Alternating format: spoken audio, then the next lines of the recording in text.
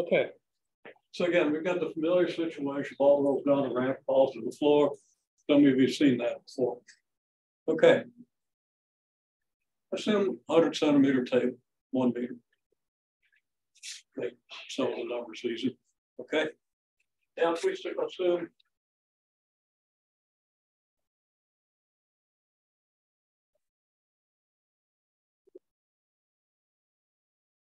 d degrees.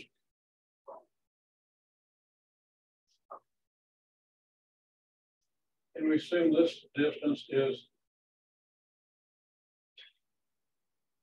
g centimeters. I don't want you to solve the problem. I want you to set it up. Tell me what the velocity of the ball is after it comes off the ramp. So you could do this with symbols, which I would kind of recommend. And then plug the numbers in. Okay. Goes along with the problem on the incline that you have for homework. Hey, if you want to do with the numbers, okay. Comes out the same, but I'm going to end up doing it with the symbols.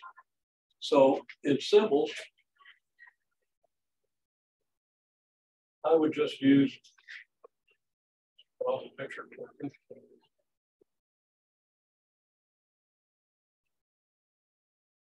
Angle alpha. Okay.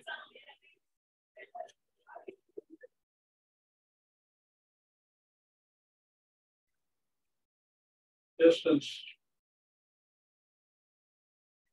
I don't want to use x because x is going to be one of your variables. So what am I going to use for the distance?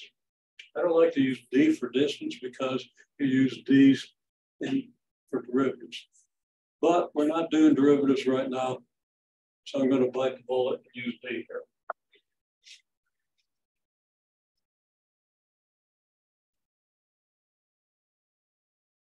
What if you had to take the derivative of this? Would it be dd dx? Sound like a stutter. Okay, so h here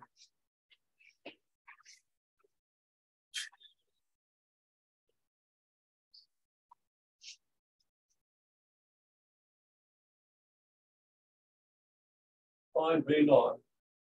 So at this point,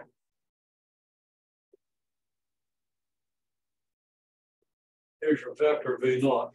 I just asked you to find v naught, which is a magnitude of the vector v naught.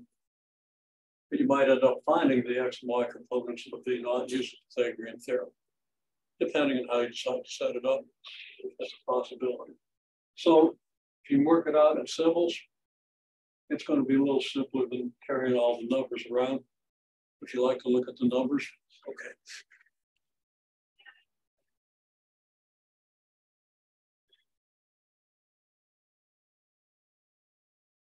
Okay, so ask you to write out equations for x of t and y of t, right? Well, you can immediately write the equation for x of t because acceleration is uniform.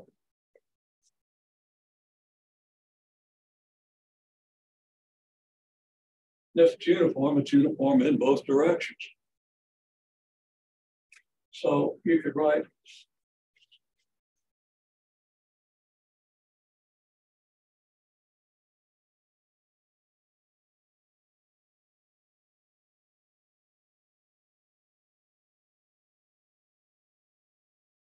I'd write this just automatically.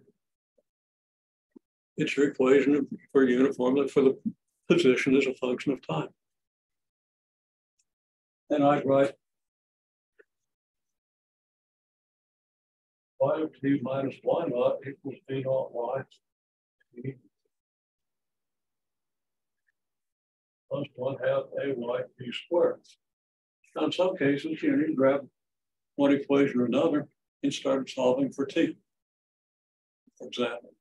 That's not a bad thing to do, but your overview, you're focusing on a detail rather than the big picture. And sometimes you can work from detail to big picture, but it's hard to keep the big picture on this problem. This is a fairly challenging problem in projectile motion, okay? So My recommendation is you just start with equations. Then you figure out things about the various parameters in the equations. Okay, so for x,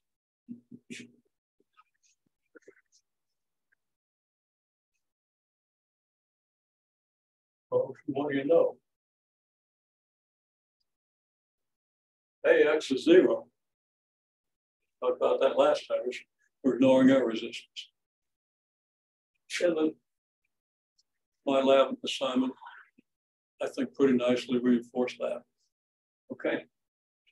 And then the V naught x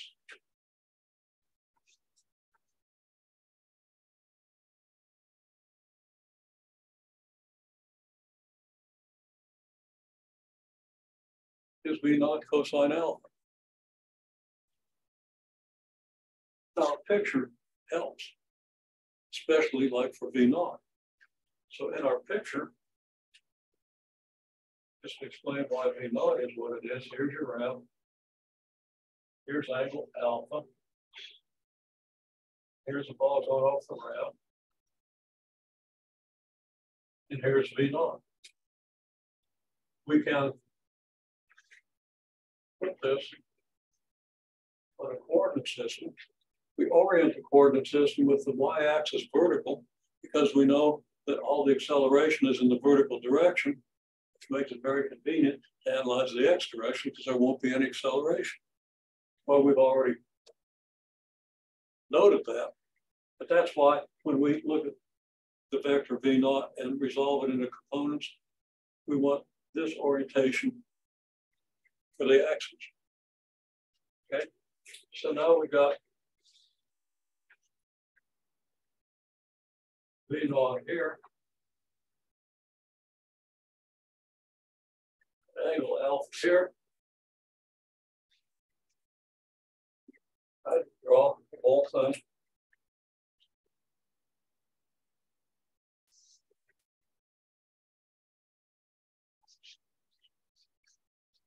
Here's V naught x. This is a picture that I've always drawn when we're looking at the components of the vector. We know it's angle. Okay. I still know what the magnitude of V naught is, but we do then know how its components are related to the magnitude of V naught.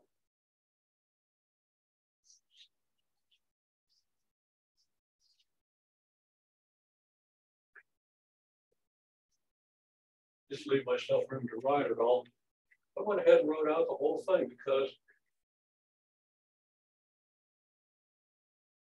at times you're really going to need to remember that that's a vector. V naught cosine theta times your I vector. And this V naught y is your V naught. And it's not theta, it's alpha. This chalk is sticking, making it hard to write some of these symbols. So one sympathy. Okay, V naught cosine alpha. V naught sine alpha, but it's negative. So it's negative. Give myself room. But there it is, okay? So you have this picture, and that picture should be automatic. Write down these equations, that should be automatic. Write down this picture, that should be automatic. Now you know you've got other equations, and you can pull them in if you need them. But in this case, technically you don't really need them. Sometimes they're convenient, you might be at this stage. Okay, anyhow, V naught x then is V naught cosine alpha because of this picture. And again, that picture should just be automatic. As soon as you draw a vector with an angle, draw in its components. As soon as you draw a vector, draw in its components. Even if you don't know the angle, remind yourself that it has components and those components are central. You're going to analyze everything in terms of components. Okay, well, Ax is 0, V naught x is V0 cosine theta. And this is ancillary stuff you have there. So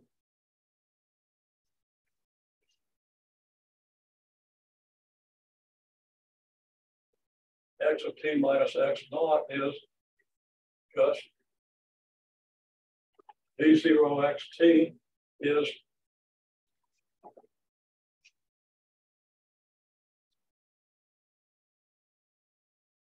v0 cosine alpha times t. Ax is 0, so it doesn't have to appear, right? And then a big old circle around x.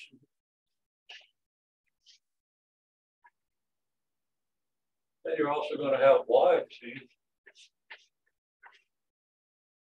minus y naught equals d0 y t. Well, we know that's negative d0 sine alpha times t. And it's going to be then plus 1/2 the acceleration. Now, what's the acceleration in the y direction? It's negative g. If you don't have the negative in there, follow the coordinate system that we pretty much always follow with projectiles. And we follow it because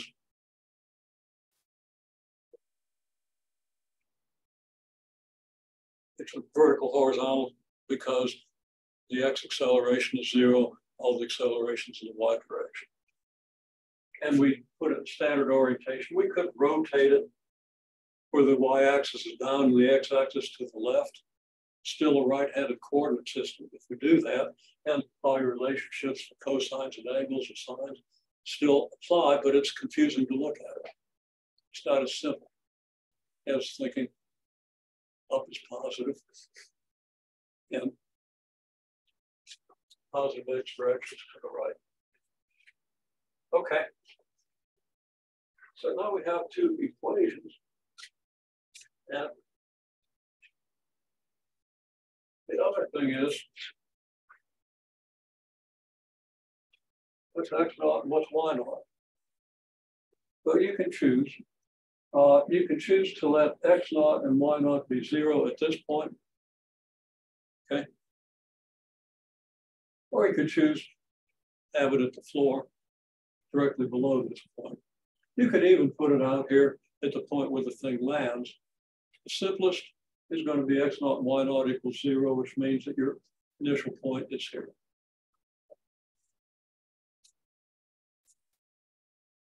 So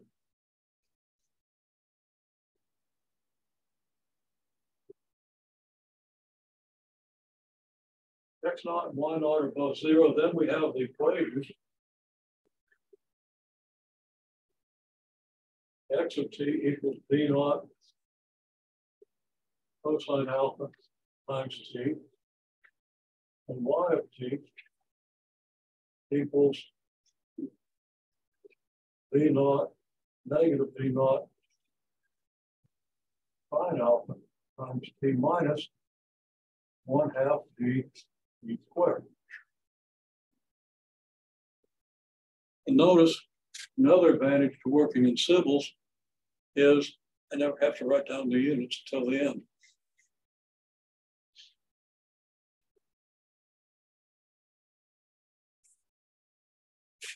So here we have it. Generally, then, what we would do is, what do we know? Okay.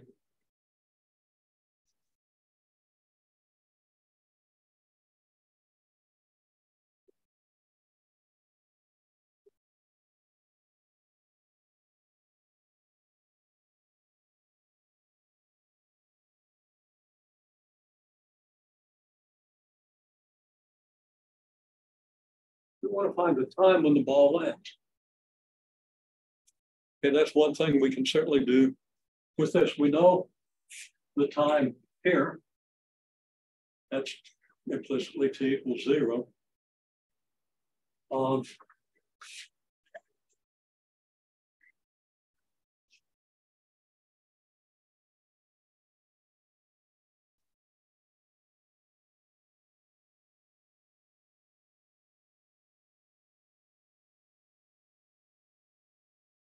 And we want to maybe be explicit about that. Usually, it's going to be obvious where we want t to equal 0. But we could let t equal 0 landing and get a negative time when the ball leaves the ramp. We could solve it that way. We could get to it. Okay. Anyhow, we want to find t when the ball lands. Why is that? Because that's when we know both x and y. Now we know both x and y here, but they're both 0. That doesn't help a lot. So because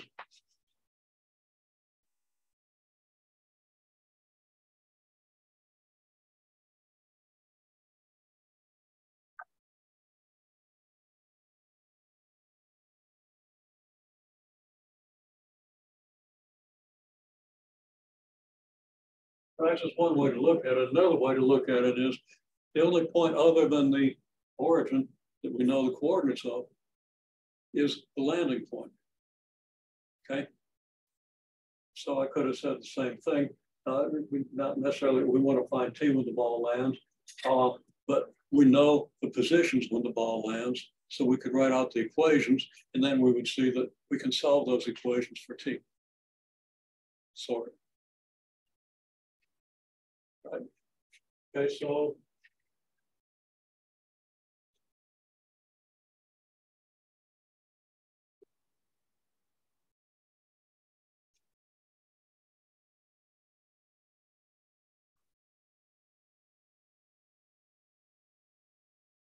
at landing, x equals d and y equals negative h.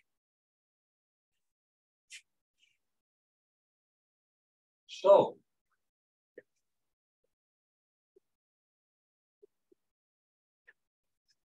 d equals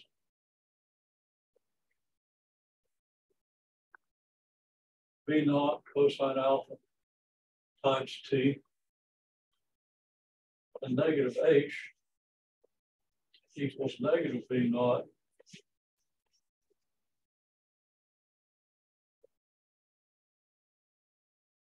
sine alpha times t minus 1/2 gt squared.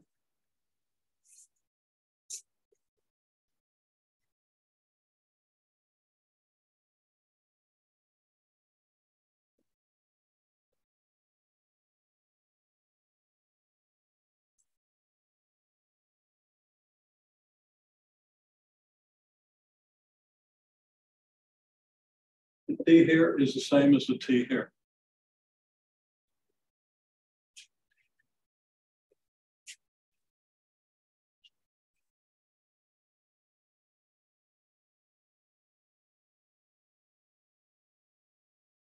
And we eliminate t.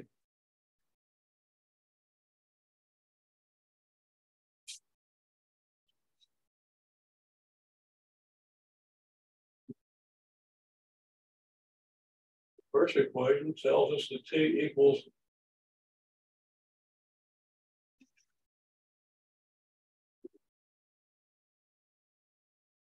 d over v naught cosine alpha.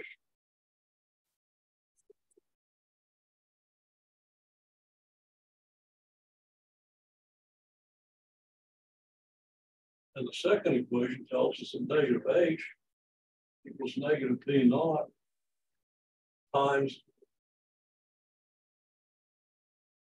well, I wrote it all out, sine alpha times z over v naught cosine alpha. And of course, that's going to give you a tangent of alpha there. And then it's going to be minus 1/2 g times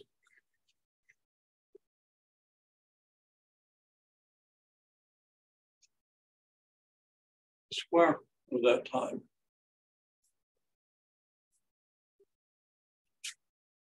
Now, how many unknowns do we have in this equation?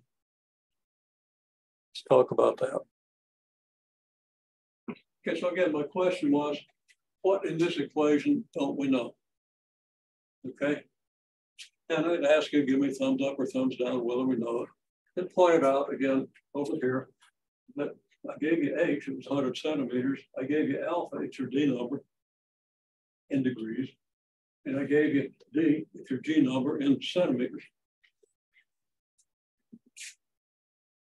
So we know H, gave you that.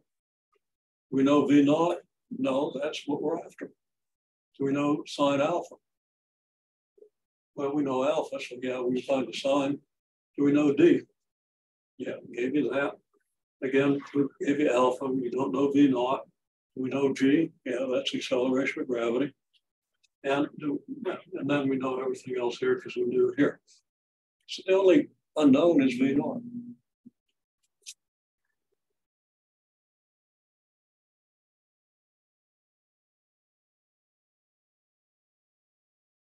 So now we just solve this equation for V naught. Now, a hint in solving this equation, after you square this quantity, then you have a common denominator. The common denominator is going to be 2 V naught squared cosine squared of alpha, right? And when you square this, you're going to get V naught squared times the cosine squared of alpha, okay?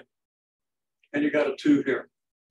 When you have an equation with denominators, you multiply both sides by the denominator, so you don't have to worry about denominators. And then V naught is going to come out in a form where you can easily find it. So go ahead and do that. And I'll help out a little bit if your algebra is rusty, but it's fairly straightforward.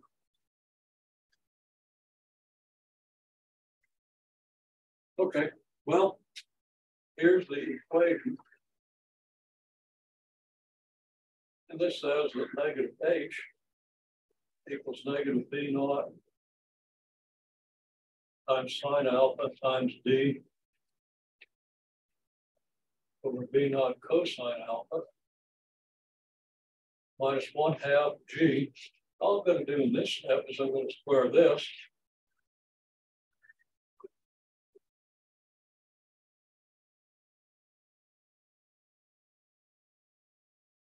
And that's clearly the square. It's basic algebra of exponents. Okay. Now,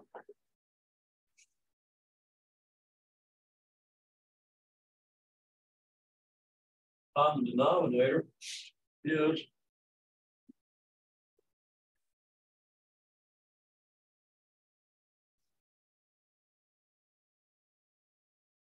2 V naught squared cosine squared alpha.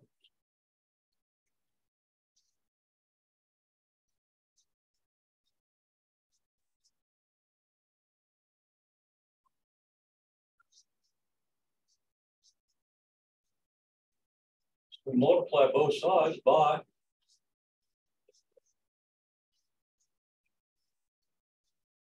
2 V naught squared cosine squared alpha.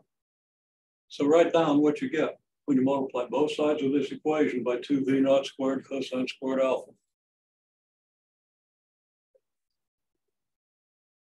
Okay, now there's good news and bad news about the algebra here. Good news is you can do it, but most of you are making some mistakes, okay? And the other good news is, so the bad news is most of you are making some mistakes, okay? Not everybody, you might have looked at some of them wrong, so I don't really who's doing it right, who's doing it wrong, unless you just didn't multiply by the denominator. I need to see that step. Another bit of good news is the algebra in this course doesn't get much trickier than this. If you do this, your algebra is pretty much up to everything, okay? So you got to make sure you count them. Okay, so we have the equation. Well, here's the equation. If I multiply both sides by this, I'm going to literally multiply both sides by this. I'm going to write down negative H times 2 V naught squared cosine squared alpha. So I multiply the left side by this quantity. I'm going to write out the right side, and then I'm going to multiply by that quantity.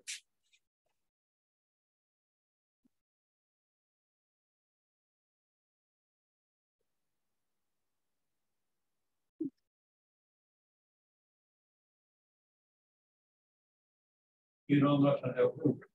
Should have used a wider board.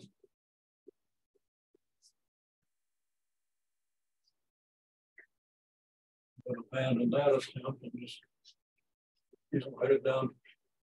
I usually figure out the other side. Give myself room, I'll put the equal sign here, so I've got room to write the whole mess out. Negative V naught times sine alpha times. I'm copying down very carefully because I'm prone to write what's coming next before I write what's there. Okay, and that is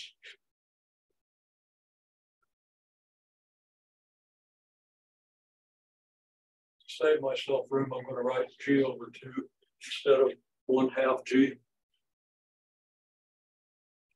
And I'm still going to have a space problem here. Times D squared over V naught squared cosine squared alpha. Then I put all this in parentheses and multiply it by 2 V naught squared cosine squared alpha. So I've multiplied this side by this, and I've multiplied this side, all this side by this. Now I apply the distributive law. I'm not doing algebra by what it looks like, I'm doing algebra by the rules. And if you do algebra by what it looks like and what you think ought to happen, you're going to be prone to screwing up unless you know what rule you're applying, and I'm sure that it applies, okay? When the algebra gets tough, be really careful and use the rules rather than, the actual rules. Distributive law, add to sub both sides, subtract both sides, etc. Okay? Not cross this out and cross that out. It's not a rule. Unless you know you're crossing out factors, and that's a rule that comes from the real rules. Real rules are pretty much what I just said. Okay, so what we have here then is, of course, negative 2 V naught squared cosine squared alpha times H. Okay. And we keep in mind that we know everything here except, gotta put a parenthesis there so you don't try to multiply alpha by H, right? Okay. But again, we know everything here except V naught. We know alpha, so we can calculate that. That's just a number you can plug into your calculator when you need it. And we know H. So just multiple V naught squared. Okay, over here, I'm going to write it out in all its detail. I'm going to write 2 V naught squared cosine squared alpha times negative V naught sine alpha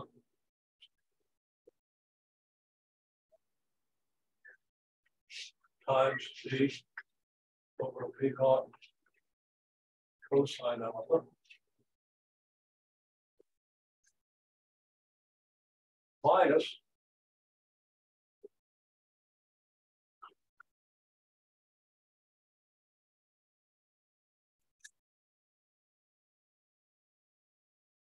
you see I've got a 2 V naught squared cosine squared alpha here, which means I've got a V naught squared cosine squared alpha in the numerator and a V naught squared cosine squared alpha in the denominator. V naught squared cosine squared alpha divided by V naught squared cosine alpha is 1. I'm not going to cross it out. I'm just going to let it go away. I'm going to kind of do this. I'm going to say, okay, no, I'm not going to do this. Okay. You probably want to cross it out and cross it out. Well, those are factors of the ultimate numerator and denominator. You can do that. You can also rearrange this. You can write that as 2 V naught squared cosine squared alpha over 1. Okay. And then the product of the numerators and the product of the denominators will be such that you can rearrange that with a V naught squared cosine squared alpha over V naught squared cosine squared alpha. That's following the rules. You're shortcutting the rules if you cancel factors. But if you're careful to cancel factors, that's why it works. Just don't be canceling this alpha with this alpha. Or canceling this 2 with this 2 over here. Okay? Those aren't factors. It doesn't work. It can't be made to work. And I actually see that from people, even at this level sometimes. Usually not, but it happens. Okay. So, being very careful to be sure I can really do it. Those go away, and the 2 is divided by the 2, just gives you 1, it goes away. And everything's multiplied and divided, so that all works. So we're just left with negative g d squared. Now what happens over here?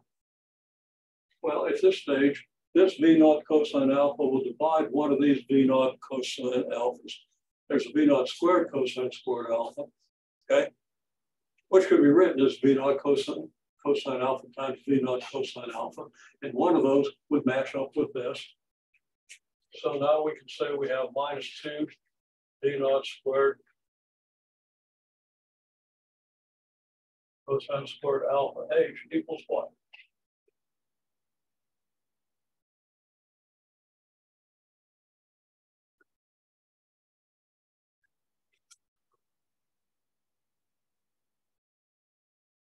I'm just going to write this thing as 2 v naught cosine alpha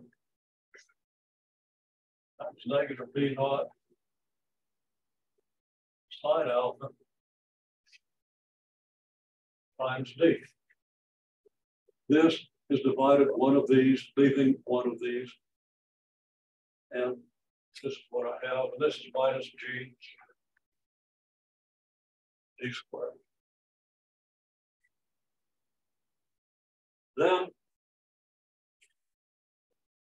I reckon, well, I'm going to write out one more step, minus 2 v naught squared cosine squared alpha times h equals negative 2 v naught squared cosine alpha sine alpha times z minus g squared.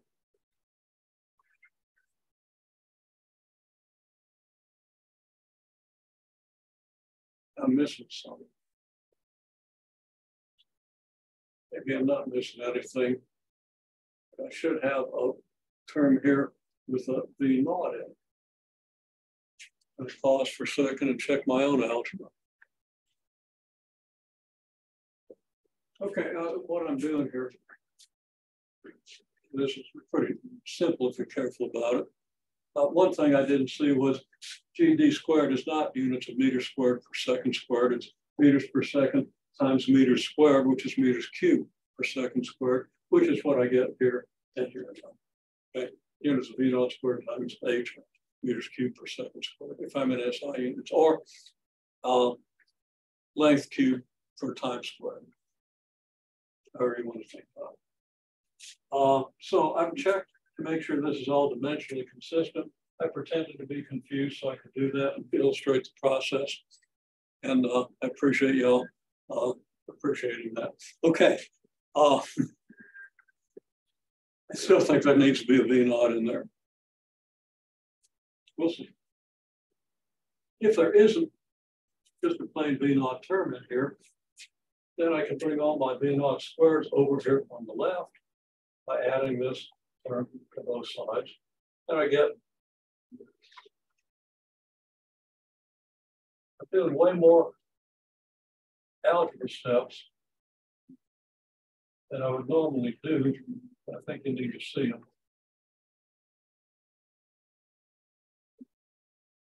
So I add this to both sides. I'm not going to do that in 2 steps.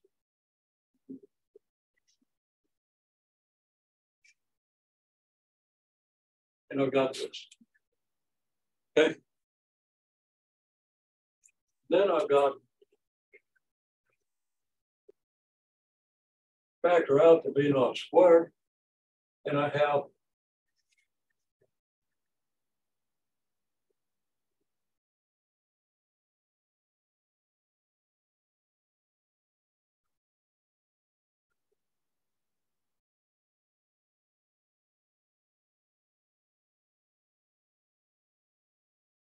this.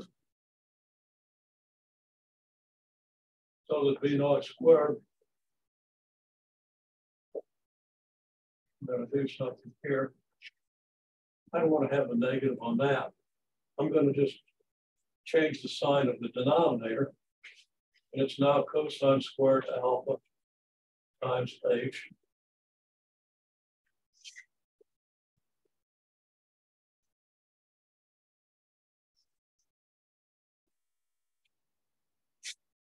I did something careless there.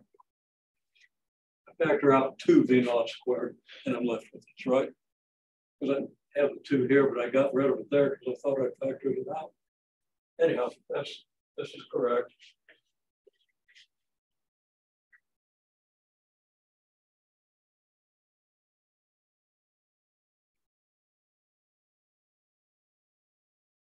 And there I have the equation for V naught squared. Okay. So V naught is plus or minus the square root of this.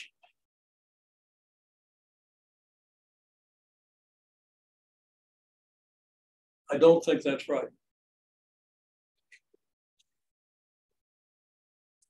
Some term in here should have a V naught on it. But since this term simply doesn't have a V naught, when I multiply by V naught squared, I'm only going to get V naught squares. This works. That's your horizontal displacement divided by your horizontal velocity. That's going to give you your time, and you multiply that by V naught, negative V naught sine alpha, and that gives you your vertical displacement, which is negative h. Okay. It's not negative h, but it contributes to negative h. Then you have this. Somebody might be seeing this, so tell me. Okay, we've discussed this. I'm still uncomfortable with this solution. Okay, but unit-wise, it works out. We have units of distance in the denominator, right? We have units of distance cubed over time squared here. So the unit of distance here cancels one of the cubed distances here. We have then distance squared over time squared. And that's the unit of V naught squared. Distance squared over time squared. So unit-wise, it's fine. So the error isn't something we can trace as in terms of the units. Now, one person divided out the V naughts here and made that into a tangent alpha. Okay, so you have negative d tangent alpha section. Okay, well, that's exactly what you have here. You could divide the V naught into the V naught and sine alpha by cosine alpha, you still get d tangent alpha. When you multiply by this, it would give you 2 V naught squared cosine squared tangent alpha times d, which would be this. Okay, this is totally equivalent to this because if I multiply numerator and denominator of this by the cosine of alpha, I get a cosine squared of alpha in the numerator, a cosine of alpha in the denominator. If the cosine alpha goes under the sine alpha, I've got cosine squared alpha tangent alpha, which is what you get if you did that up here. Now, I didn't do that up here because this denominator matches this. It's going to be squared. So when I multiply it out, we're going to have a division of the V naught cosine alpha into one of V naught cosine alphas here. Okay. And it's a matter of taste which way you do it. It works out the same either way. Down here, you would have cosine squared alpha tangent alpha, or you could have cosine alpha sine alpha. Since the tangent of alpha involves a sine over a cosine, my personal taste is keep us away from denominators as much as possible. But if you're just going to punch numbers in, which ultimately you're going to do when you get down here, that works. Now, what I'm going to ask you to do is I still can't find the error. We don't really have to go to the quadratic formula to do this, but I think we should. Okay. But yeah, I'm looking at other things too, but they're all easy to reconcile, except my intuition, which doesn't really have to be reconciled if it works. Okay.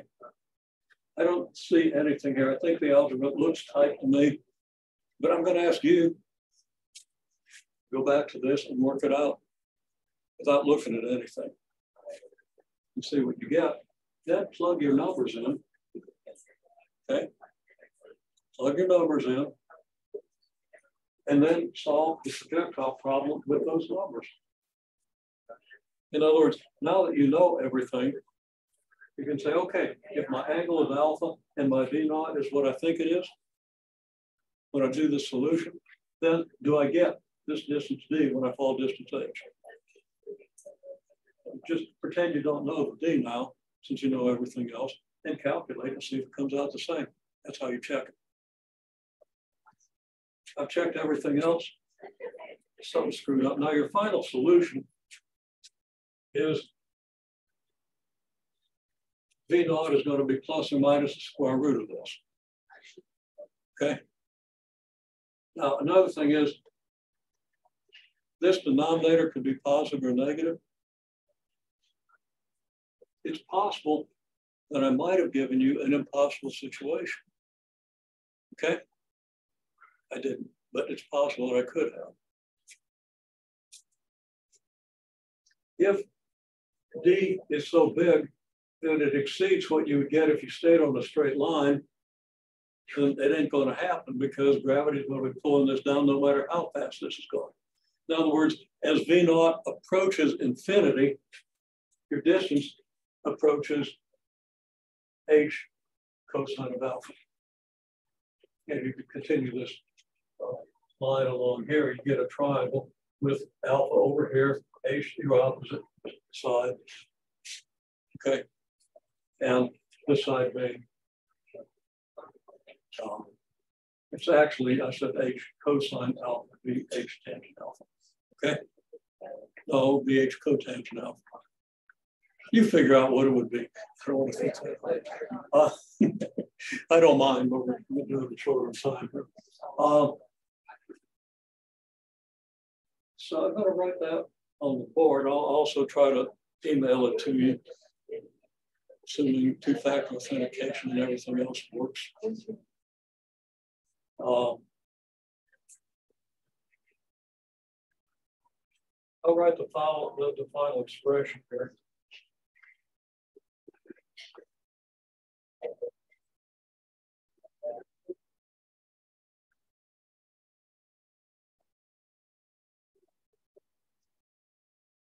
Rooms.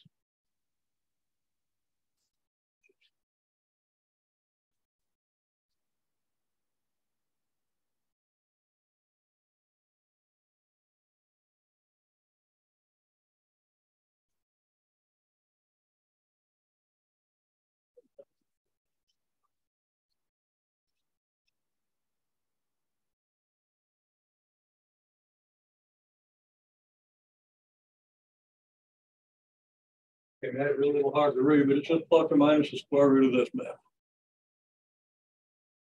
So plug the numbers in, get a result for V naught, assume that V naught, and find what D should be. In other words, assume everything else I gave you except D, and you should get the D you started with. If my algebra was correct, and I'm suspicious. I'm not saying what I expect to see. There we have it. Okay. And also, I mean, redo the algebra. See if you confirm what I do. If you find out what I did wrong, write it out, take a picture of it and send me a copy so I can go, oh, that's what it was. Okay. And it's hard to slap your head when you got this. And I just found out that hurts.